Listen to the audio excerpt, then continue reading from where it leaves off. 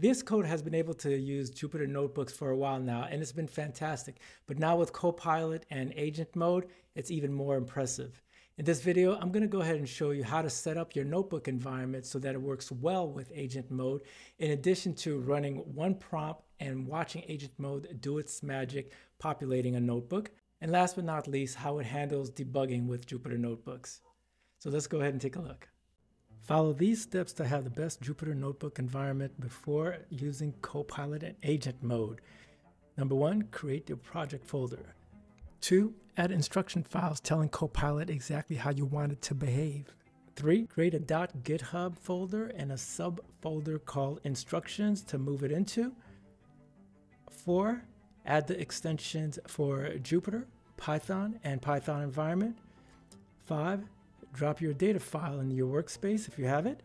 6, create and name the Jupyter Notebook. And finally, number 7, create your virtual environment by searching for environment, selecting quick create. Then in the notebook, select kernel, choose your recommended environment, and run a simple print hello. To manually execute the cell, it'll install IP kernel, and then you are ready to go. Now that the environment's set up, let's take a look and see how agent mode could actually populate our notebook with a data file. This is the data file that we're going to be using.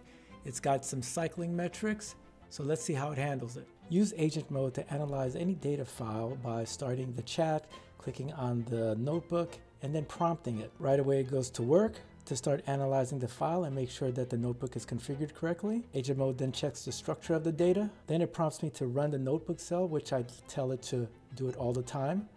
Same thing for installing packages, except I say allow in workspace. And as you can see visually, the cells are being created and the data being visualized. Agent mode does all of this back to back on its own.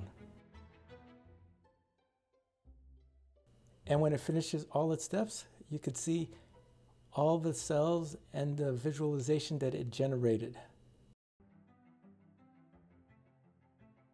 And when you're happy with everything, you can either keep it or undo if you need to modify something.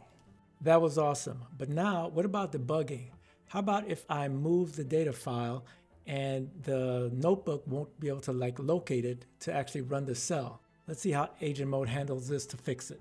Let's use agent mode to troubleshoot this Jupyter Notebooks bug that occurs when I relocate the data file, which now disables the ability of the cell to run, as you can see in this error here. But if I add cell output to chat and run a prompt that says, hey, I ran this cell and found an error, can you please troubleshoot it? It'll get right to work. Because it sees it's a path error, so it checks the current structure of the notebook. Then it looks for the data file in the workspace, sees it's not there, finds it, and updates the code in the cell to point to the right location in the data folder. Then it runs the cell again to see if it works with the correct path,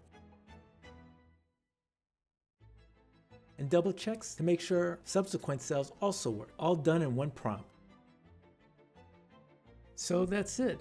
Let me know in the comments what you think of Jupyter Notebooks and how it works with agent mode if you've experimented with it.